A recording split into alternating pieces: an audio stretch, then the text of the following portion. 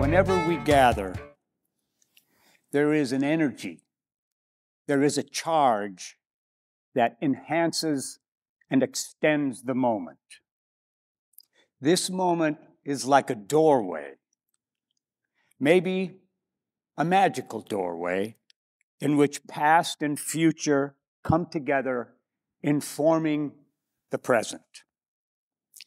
This is a heartfelt and a joyous moment in which we gather to honor the experience and the practice of the float.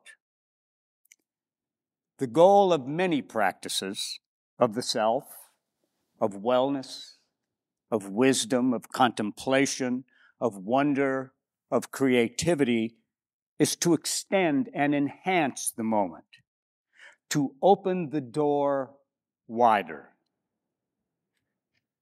to extend and enhance the now. And as we find ourselves here and now, it is magical. But magic as a natural phenomenon. It does not arise out of nothing.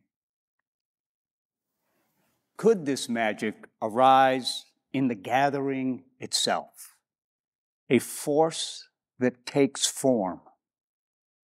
It accompanies us in silence and in solitude. It walks with us in nature. It is nestled in the creative act. It often blossoms in the altered state of consciousness, and it most assuredly manifests in the float. There is a long tradition of thinkers, artists, creatives, walking, wandering mindedly. In the float, we wander mindedly in repose, immersed in process, an awareness heightened internal state.